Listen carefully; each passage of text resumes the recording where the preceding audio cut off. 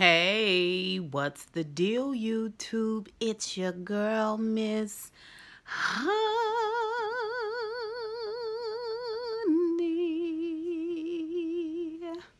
Welcome back to the channel, you guys. Welcome back. It is your girl, Miss Honey, here for a Queen Sugar Season 5, Episode 5 review.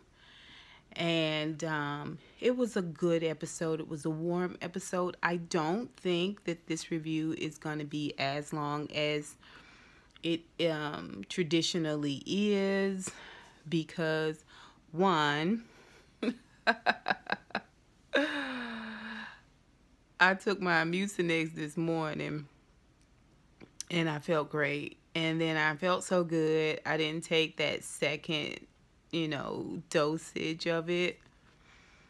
And so now I'm trying to roll it back. So, yeah.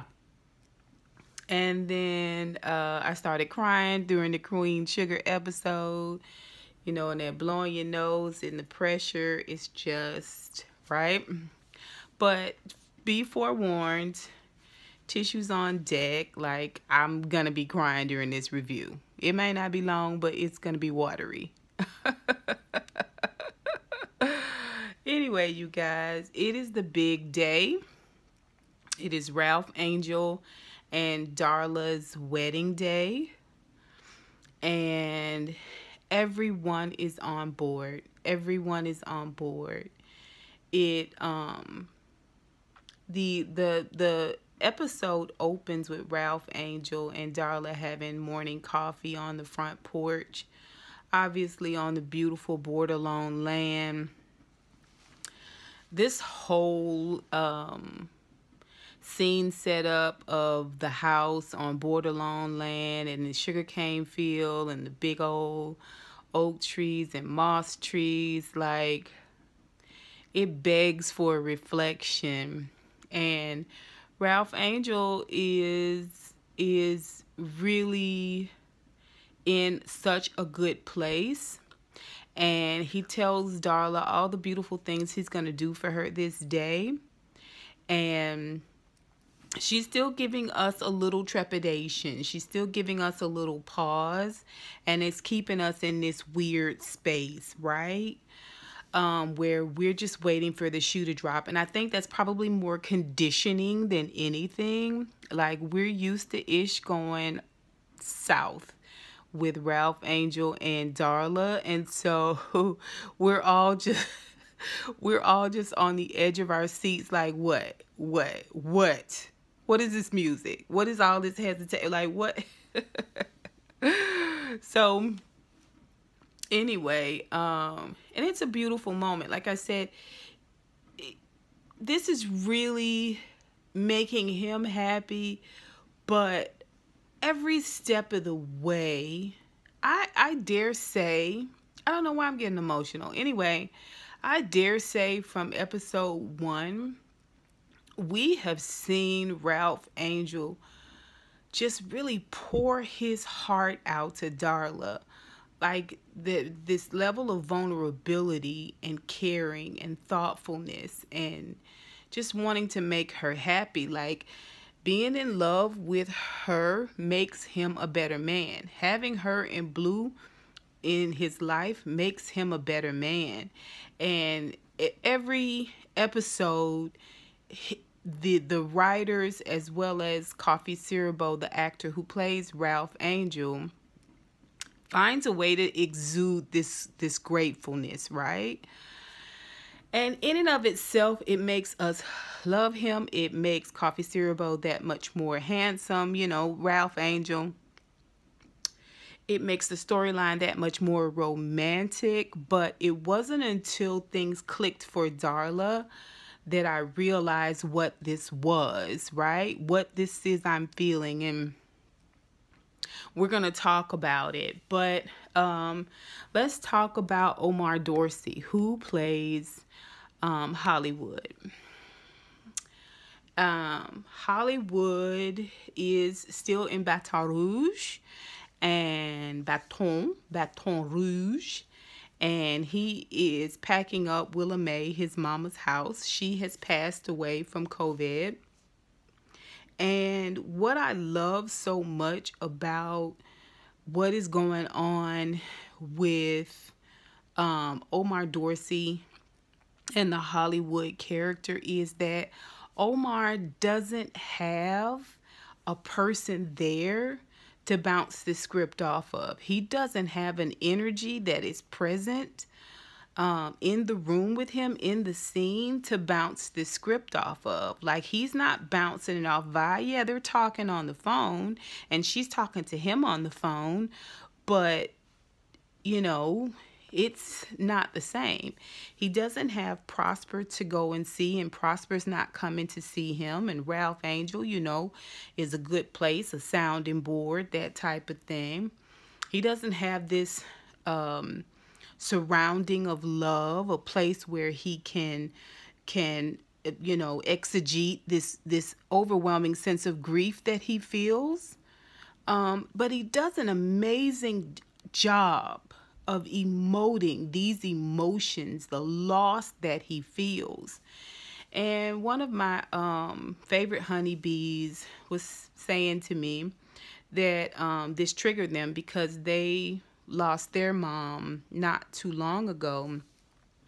And when I was doing the review last week, I thought about it. And I thought about this person in particular and a couple of other people who have had, you know, this parental loss. And that is the gift that Omar Dorsey gives the viewers in this season. The gift that he has given us is this ability to act out this tremendous weight and pressure and a sense of loss. Okay, it's important for that loss to be acknowledged. It's important for that loss to be expounded upon, right? And it's important for how that loss has affected you to be authentic. And that is what we get from Omar Dorsey with the Hollywood character in this episode. He talked to Ralph Angel about how his mom wanted to be cremated, which was a shock for him, and how he went to this lake that she loved and took her ashes, and how still the lake was. And that's the thing, is that when you're in the middle of loss, when you're in the middle of grief, things around you seem to move in slow motion. They seem to move without sound. Like, you are acutely aware of the wings on the fly. You know what I'm saying? That landed on the table. Like, everything becomes this really focused in moment, right? Like, it's almost like time slows down a little bit for you to catch up with what's happening to you, right?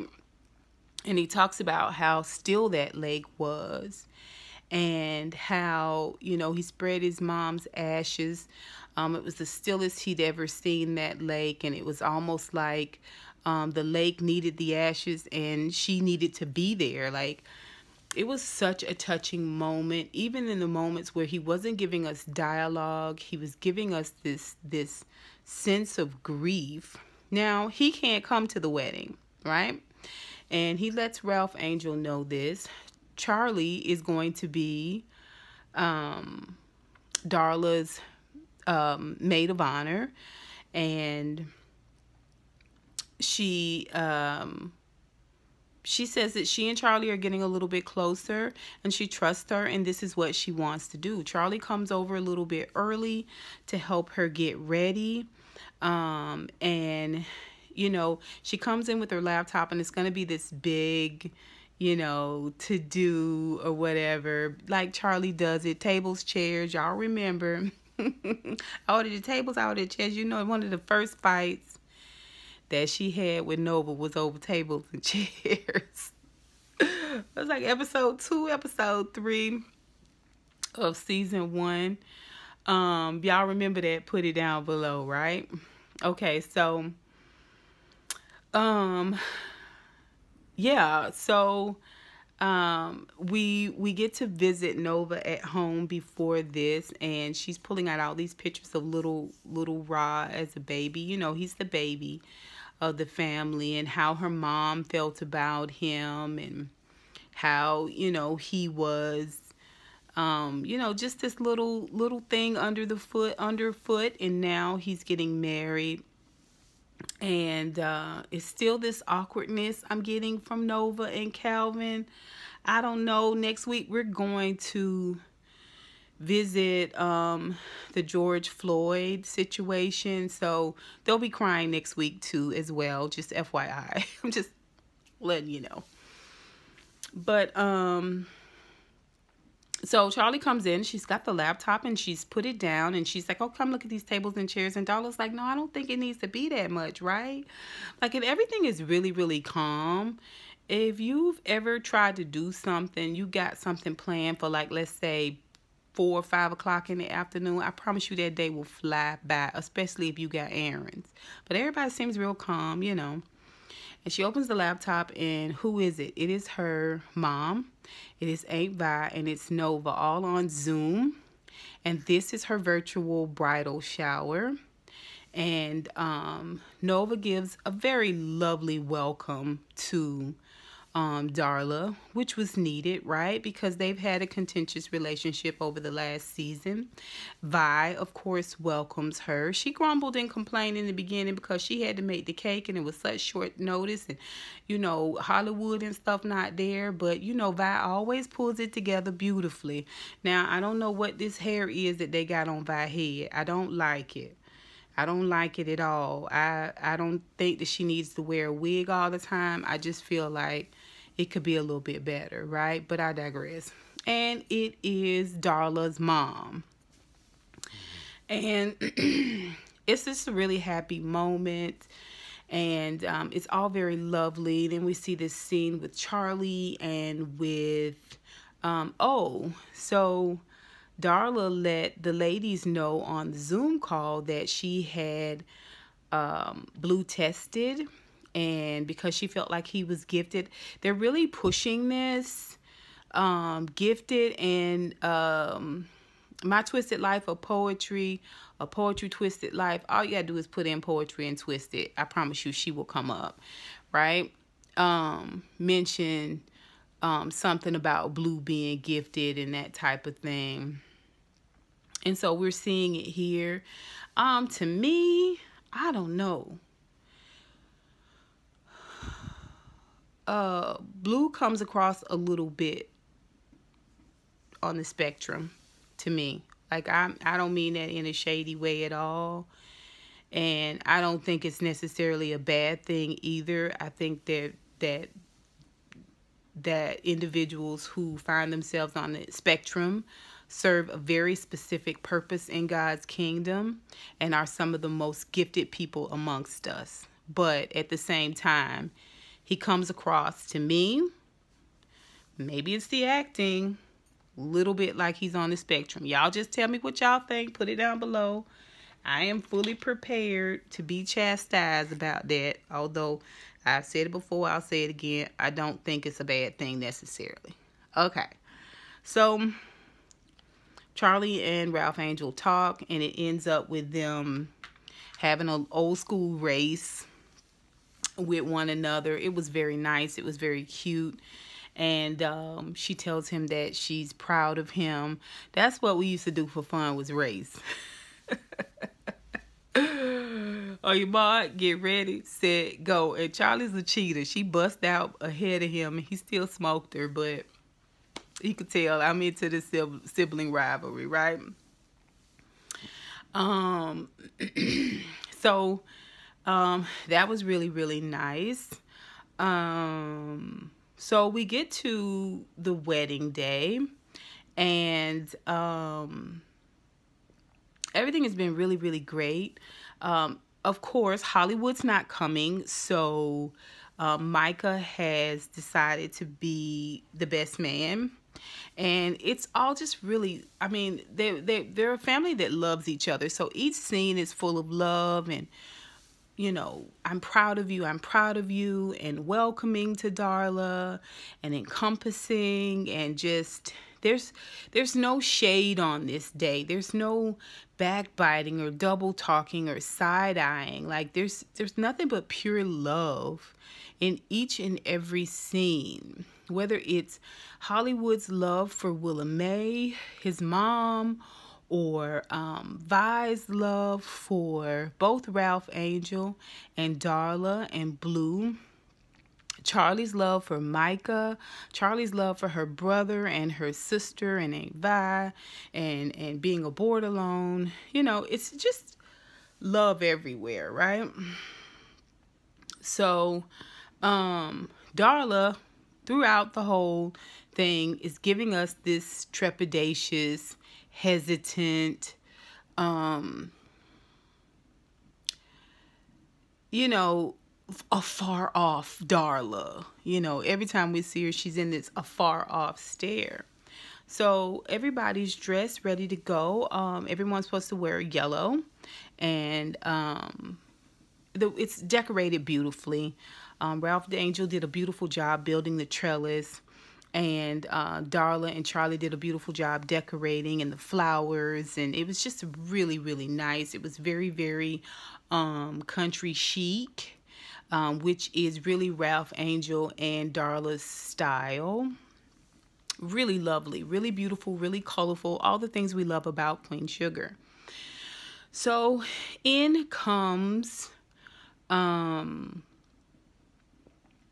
Charlie, and she's got a box, a gift from Nova that Nova has sent ahead, and Darla is sitting there on the bed, and she looks beautiful. I'll tell you who she reminded me of. She reminded me of like a 1970s singer, somebody like I think Denise LaSalle, you know what I'm saying? Stephanie Mills, you know, it's just the way her hair was done, and that hair brooch, and the dress, the way it was shot, kind of like in a 70s picture haze. That's what she reminded me of, like a Denise LaSalle type individual. But anyway, immediately Charlie wants to know if she's okay, and she's like, oh yeah, I'm fine. You sure you want to do this? And she was like, oh yeah, absolutely, I want to do this. Still, we're not convinced, right? But what Nova has sent is letters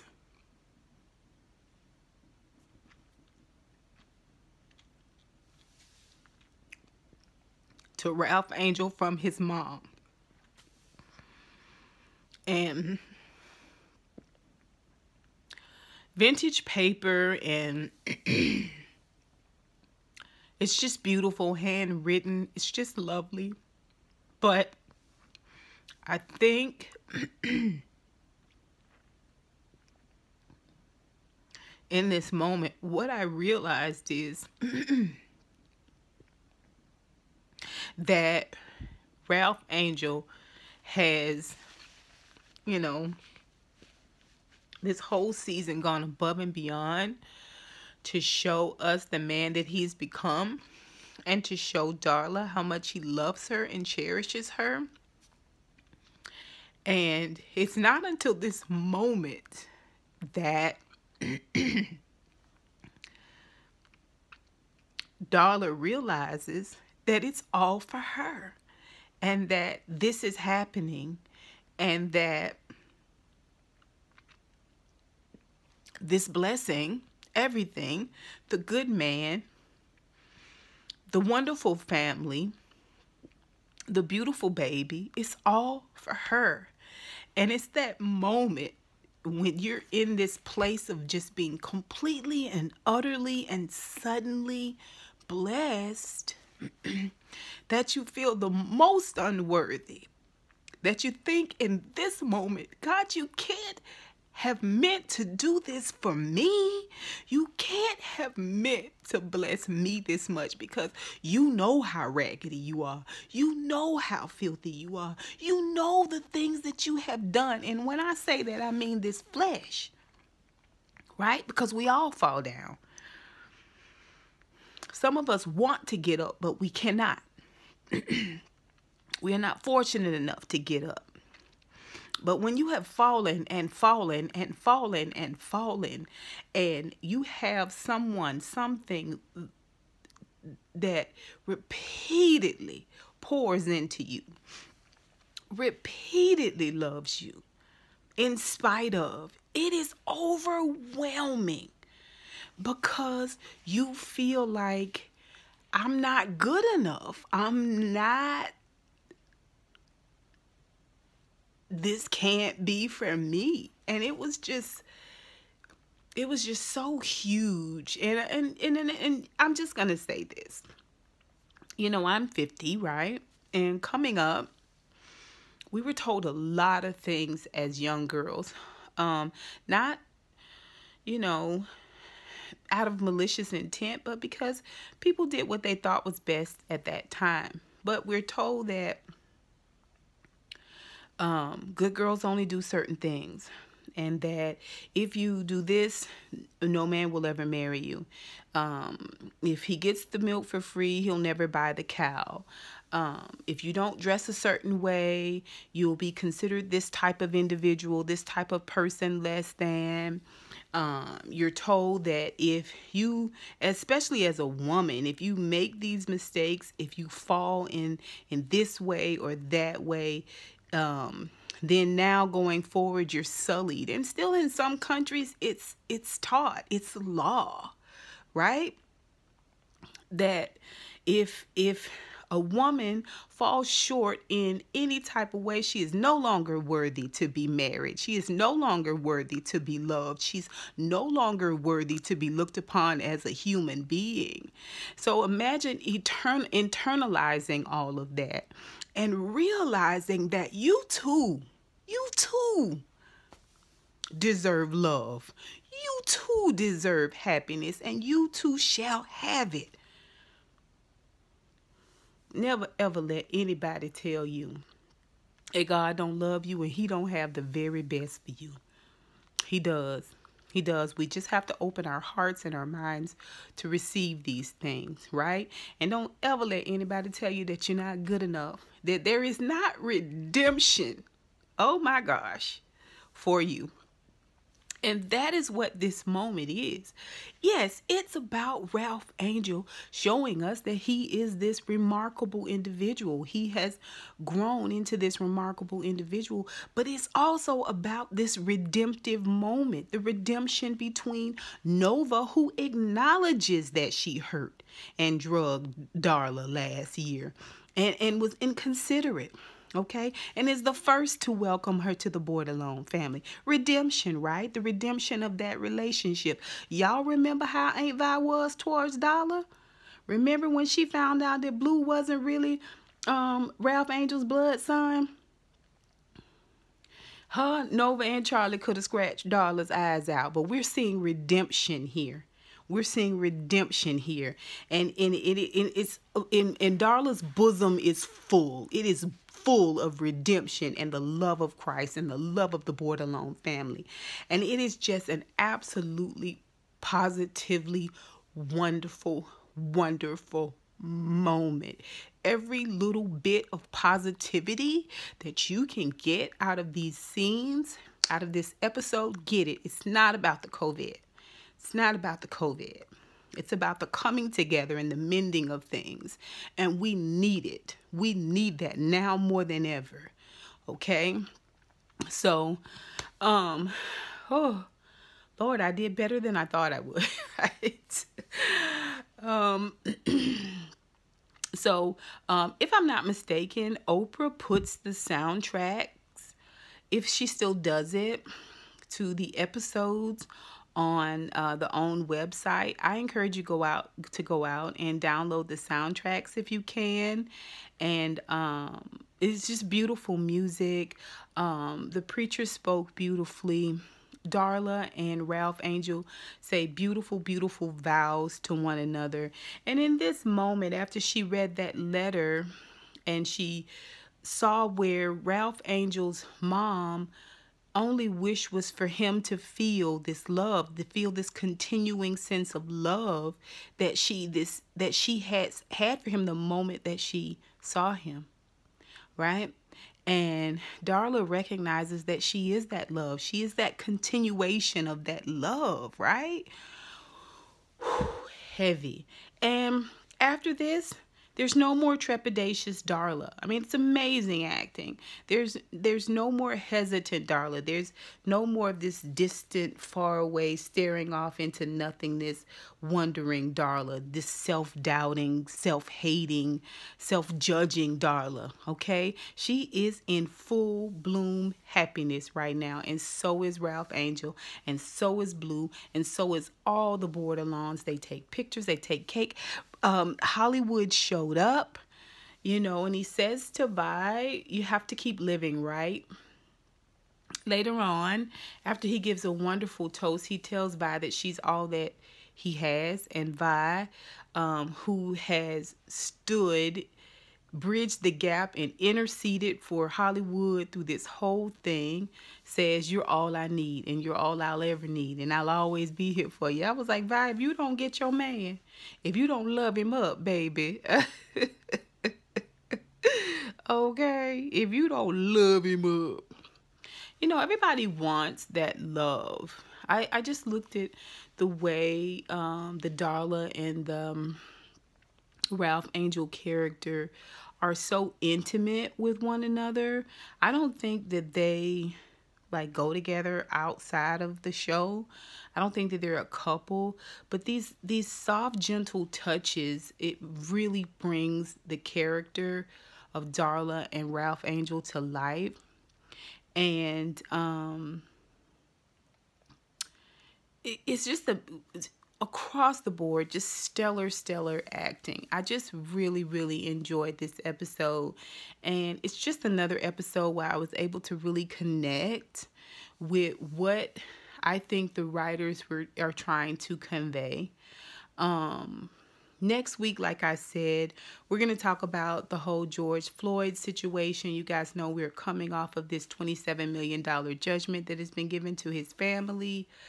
And the 1 year anniversary of what happened to him. And it's going to be a tough episode. I know that it's going to be a tough episode, but we can do it, you guys. We're in this thing together, and we are going to pick it apart, and we are going to eat the meat, and we are going to spit out the bones, right? You guys tell me what you thought of this episode, the texture, the layers, the depth of writing, the depth of acting. I would love to hear what you got from this episode. Oh, Calvin also mentions to Nova, they were all at their own separate table, right? The couples. And he mentions to Nova, can you ever see us getting married? Do you ever see us getting married? I mean, I don't want to hope and wish and think about us getting married if you can't see it happening. This is what Calvin is telling Nova. And I don't know. I mean, honest to goodness, I'm just not all in with Calvin and Nova. I don't know. I need to be careful. So I'm just going to say I don't know. Y'all tell me what you think. Y'all put it down below. And until next time, honeybees, I holla.